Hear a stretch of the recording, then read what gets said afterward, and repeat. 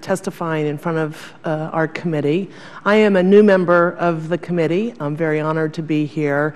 Last week, I was at home in my district and met with every single transportation stakeholder in my district, and their message to me is the same message I think that you're giving the committee, is that we need a long-term sustainable finance service transportation bill here in Congress. And we all know that sort of the vexing challenge here is how to, what is the mechanism? How are we going to provide that revenue source to pay for the so important investments that we need to make? So I just wanted to ask all of you, in terms of the organizations that you represent, has there been a discussion or any specific recommendations from the League of Cities or from the state highway transportation officials about a specific position with raising the gas tax or a one-time or ongoing repatriation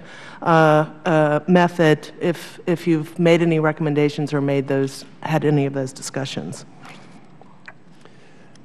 We've had extensive discussions in an ongoing way in the National League of Cities about funding transportation, and there are many options, as this committee knows better than anyone, in terms of how to fund them. At the local level, we rely on the gas tax as a primary source of funding, and we recognize there are times we have to bite the bullet if we're going to provide for transportation infrastructure in our communities. And as tough as it is, those are decisions that we make every day or every year, certainly, when it comes to our budgets and looking at what our needs are and justifying the needs and living up to a long-term commitment we have to our communities.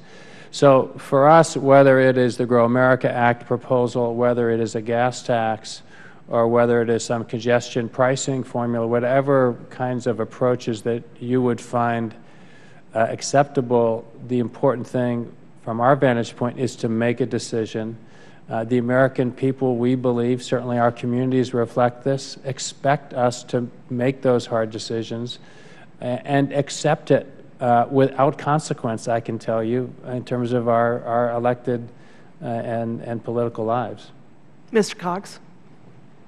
Mr. Chairman, first of all, it would be hard to overstate our agreement with you that a long-term sustainable source of funding for transportation is absolutely needed.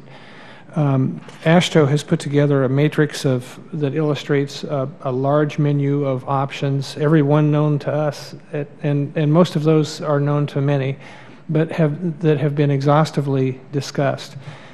I'm not sure that there's any out there there may be some creative alternatives out there that have yet to make it to the list. The elephant in the room, for sure, is how to pay for this. I think from the perspective of our states, whatever immediate short-term action needs to be done, whatever needs to be done in terms of a multi-year bill, probably is going to involve a little bit of a different consideration than is what does the future look like? Because I think all of us recognize that the Highway Trust Fund and the funding mechanism for it is one that is becoming inadequate. And so what does that look like in the future? That will be a combination, most assuredly, of options. But it would be fair to say that any and all options would be acceptable within your organizations. There wouldn't be any of those options that would not be acceptable. Correct. Thank you. And Mr. Mayor, I wanted to ask you, I was excited about your testimony as it relates to better pedestrian traffic and bicycle and the use of bicycles. And actually in my district, which is Ventura County in California, we have twice as many people who bike or walk to work that use transit. So, my question is just a broad one, is that how do you think that Congress can best support local communities that want to invest more in bicycle and pedestrian infrastructure? Thank you for that. This transformation is really remarkable that we see around communities all across the country for active transportation. And it is where there is clearly, I can tell you in our region, the most energy of people excited and willing to take it on.